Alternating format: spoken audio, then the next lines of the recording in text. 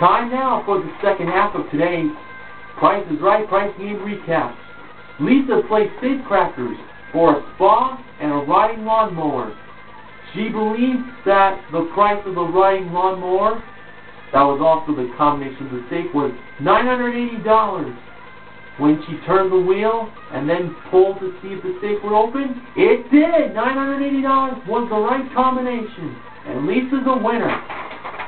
For It's in the Bag, Christopher placed the following grocery items in the bag for the amount.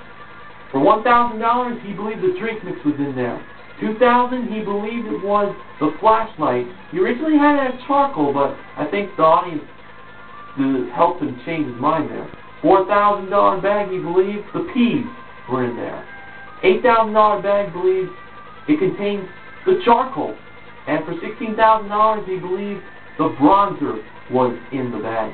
So starting off with the $1,000 bag, for 29 cents, was the Kool-Aid drink mix in there? Yeah, it was. Oh yeah! So, he decided to go on for $2,000.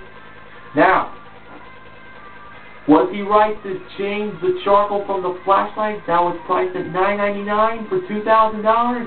Yes, the flashlight was in the $2,000 bag. Christopher decided to keep going for $4,000. He believed the peas were $1.49. For $4,000, it was the peas! Now, for $8,000, Christopher decided to go for it. He believed the charcoal was priced at $5.49. When Drew pressed the button, the bag contained the bronzer, and he lost the $4,000. And the $16,000 bag had the charcoal. So Christopher had the last two bags mixed up. And Kevin played Lucky 7 for Zion XP. The first number was a 1. He believed the second number was a 6. It was an 8, costing $2. The third number he believed was a